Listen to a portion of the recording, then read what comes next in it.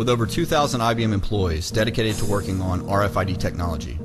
From portal readers to specific applications, enabling the tracking of pharmaceutical drugs, food, vehicles, hospital patients, students, and offering financial solutions for a new financial order.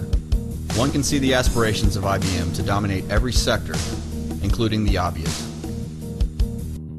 IBM claims in the marketing literature relating to RFID that the planet will be interconnected, intelligent. People want it. We can do it. How will IBM's interconnection be achieved? As RFID tags communicate to RFID readers, the readers can in turn communicate and transmit data over telephone or by internet to computers, and of course, satellites. On December 15, 2004, Orbcomm announced an application development agreement with VeriChip to be its provider of satellite and telecommunication services for applications to be developed for use with the implantable RFID VeriChip. The Orbcomm constellation consists of 29 low Earth orbiting communication satellites and focuses on M2M, global asset monitoring and messaging services. M2M translates to mean machine to machine, man to machine, machine to man, machine to mobile, and mobile to machine communications. Under the terms of the agreement, VeriChip and Orbcomm will develop and market new military, security, and healthcare applications for use in the United States and around the world. Okay, we now have a patented human implantable microchip, a system that allows you to be tracked via satellite, RFID patents for tracking people, IBM controlling the census, financial transactions monitored and recorded. What else are we missing to put the web grid into place? Smart infrastructure, example, RFID sensors and portal readers. How will this be done? By petitioning government, as this example in Australia shows, for IBM to include smart technology and infrastructure spending. IBM's Australian arm, Glenn Boreham, stated that the Australian government should embed computer chips and wireless devices in the nation's infrastructure, and that this smart technology was a way of beating the global financial crisis. Mr. Boreham says this plan can be implemented if the government works with businesses to create pilot projects in Australia, where we can set up a town, we can set up a small community. He goes on to preach that putting smart devices into cars could solve a lot of traffic problems. If we were able to look at a network of understanding where cars were on a road, that, filtering into computers, could analyze data and do predictions. So that they could say, well, if there's a breakdown here, it will have this sort of flow and effect. We could then actually get information to people in real time. The question Glenn Boreham fails to answer is, what right does IBM have to propose to put a spy chip into Australian citizens' vehicles without their consultation and consent? Moving along, what else does IBM propose? Let's add a global identity system into the mix. Cal Slimp, the Vice President and Global Leader for Security and Privacy, stated that international standards, backed up by a UN body, are needed to clear up the international identity verification mess.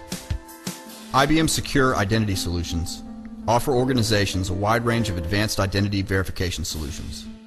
Capabilities include the use of smart cards, biometrics, RFID, identity management, and security systems.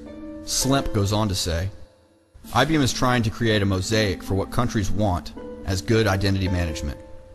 Wider international cooperation is needed to establish a common language and standards. It is interesting to find out that the common language for exchanging user access information is also known as Federated I-AM. This is an interesting choice of terminology, at the very least.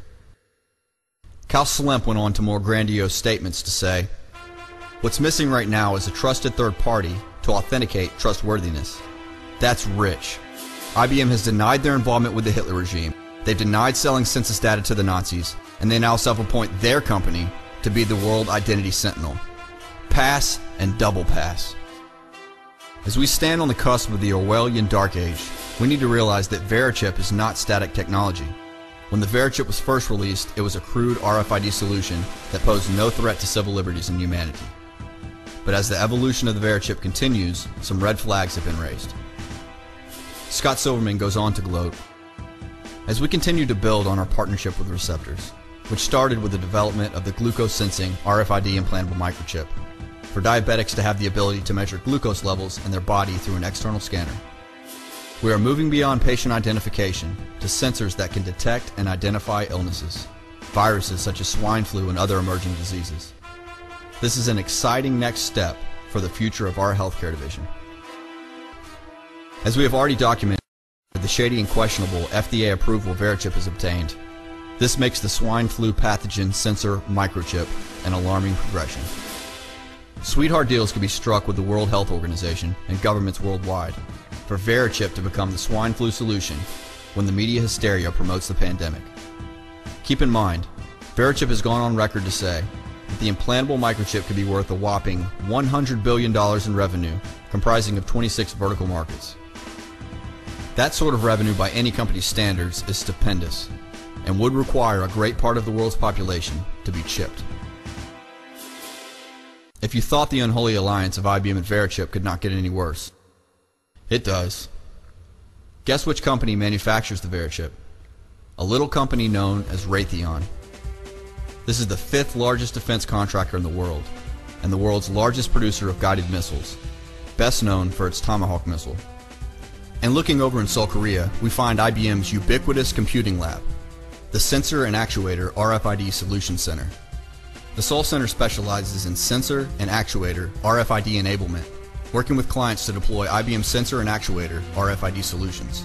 The center's capabilities include sensors that can detect patterns by using multiple streams of sensor data for automatic analysis of human behavior and habits, including who you are, where you are, what you are doing, and predicting your next action through data correlation. This is what we have to look forward to.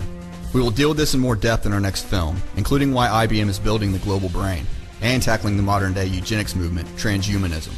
But imagine for now an Internet of Things, where every object from cans of Coke to jumbo jets to human beings are uniquely identified via their EPC, electronic product code. And remember the tattoo that began as an IBM number? Well, now they want to put the tattoo under your skin. A unique number that is the barcode on steroids.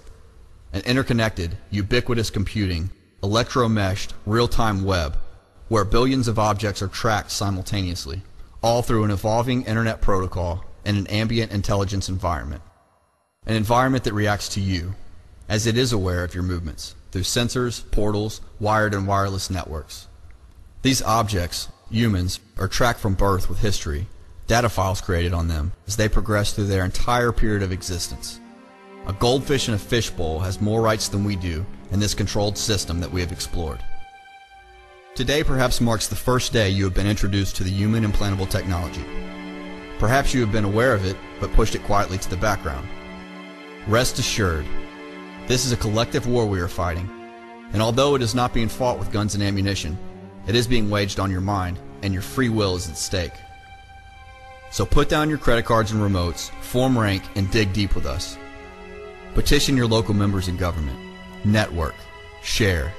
Use the resources on the website, and let's march forward as a collective, united group that can and will stop this encroaching agenda. You are not an animal that needs to be branded. You are not a product that needs to be identified. You are not a number. Send a strong and united message to VeriChip, IBM, Raytheon, and all the other companies that wish to enslave you and your family, that we the people will not be chipped. This isn't only a privacy issue, this is a human rights issue.